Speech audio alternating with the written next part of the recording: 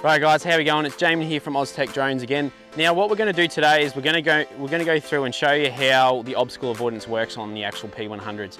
So these things have really increased in their actual avoidance system, and with their AI, how they drive around it and then keep spraying. They detect the obstacle, they turn the sprays off, and then they keep spraying when they go around it. So what I want to emphasise first is this is only what we use. We use the obstacle avoidance mainly as a backup. If there's obstacles in the field, we still mark them, but I'm just going to show to you how it works, and then we'll go from there. So pretty much what we're going to go through is we've marked a rough field. So behind us here, when we turn around, you'll see it. So we've got power lines, we've got fuel tanks, we've got power poles, there's all sorts in this little area here. So we've just marked a rough map on the off a satellite map. We haven't marked any obstacles. We're going to see it real time as well. I'm going to put it on the actual phone so you can see it. We haven't marked any, we're not flying manual, we're just going to set it and go for it pretty much. So these ones have the obstacle detection at the front, so it is a real time, similar to like a LiDAR sort of system. It can pick them up and then go around the obstacle and keep going. It picks up the power line, so you'll see it going underneath the power lines, ducking under it and then keep going. So yeah, it'll do a lot of different sort of things. If it's not safe to go to the end of the row, it'll just stop at that row, go to the next one, keep coming back. The AI is a lot more smarter now. So pretty much what we'll do, we'll head over here. You're going to see on the phone, you can see this area out here. I don't know if the sun and the camera is going to be much use, but we've got trees, we've got power poles, power lines, fuel tanks, everything in here. So this is we're just going to do a little fallow spray in here, just to kill all this weed in here for one of the farms here. So pretty much we'll start the operation. Tick, tick. We might just stand over here. Actually, we'll come over this side, otherwise it's going to go over top of us. So we're going to start the operation. Don't worry about our little GoPro we've mounted on the top. It's a funny looking device, but it works. We'll just turn the FPV camera on the front as well so that we can see what's going on.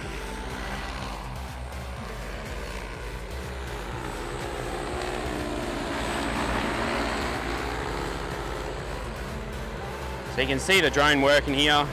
It's moving over to its first block.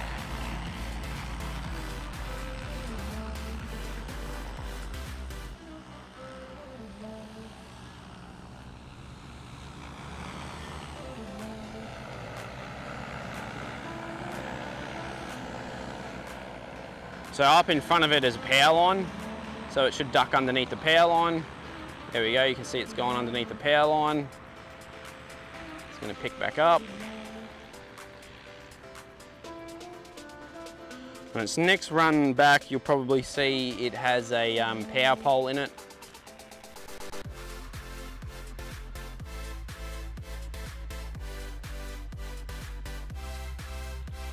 So I'm pretty sure it's on this run.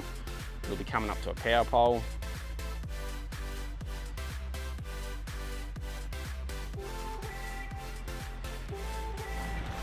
So it's already detected the power pole. You see it's going around it. It's going back around the other side of it, and then it's going to continue spraying. So that's how the AI system sort of works in it. It detects the actual power pole long before it gets to it, senses it, either figures out whether it has to go around it, over it, under it, those sort of things, and then continues on. If it doesn't feel safe, so say if you have a heap of trees in an area, then it'll just send you a notification saying, you know, please manual take over, and then you can fly it back out if you want.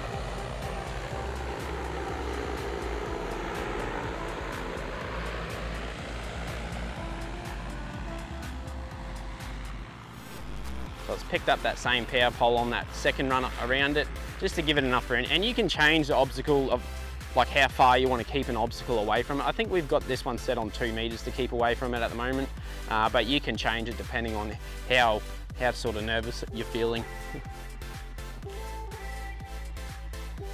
So we've got some trees and stuff up there at the other end there as well that's going around, some bits and pieces of farming equipment up there.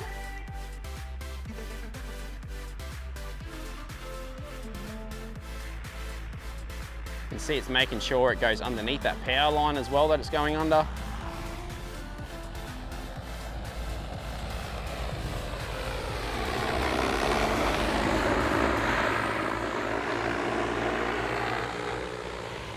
So it's nearly done this little block.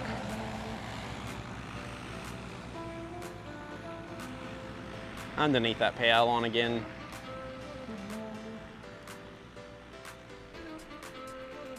Around that little obstacle there. So we've actually lowered it a bit just so that we can see, it going around everything at that end.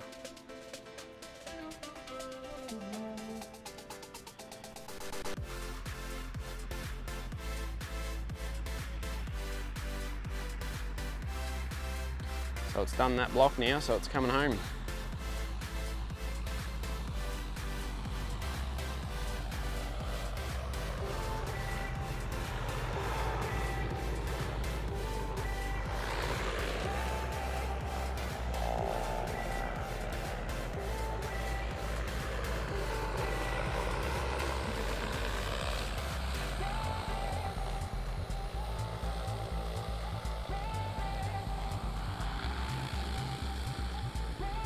Right guys, so that was just a quick run through of how the obstacle avoidance works. You can see there was a few times there it ducked underneath the power lines, went around the power line, pulled up before it got to the fuel tank, went to the opposite side, knew it wasn't safe to keep going. So that's how advanced they really are now. Like, we have a lot more faith in these products now. We can send them out, even though we do mark 90% of our obstacles. We have a lot of faith in more that, you know, if we have missed one, it's going to go around it. As you've seen there, we didn't mark any of those obstacles, and you know, obviously we didn't hit anything. Some of the older models, they were more of a detection system. They would detect them, pull up, whereas these ones are a lot more sophisticated. They detect them, go around them and keep going. So it's a lot more efficient in that sort of aspect as well. You're not having to worry about stopping and starting it and those sort of things. So yeah, so that was just a quick run through. Yeah, I hope you enjoyed it. Cheers.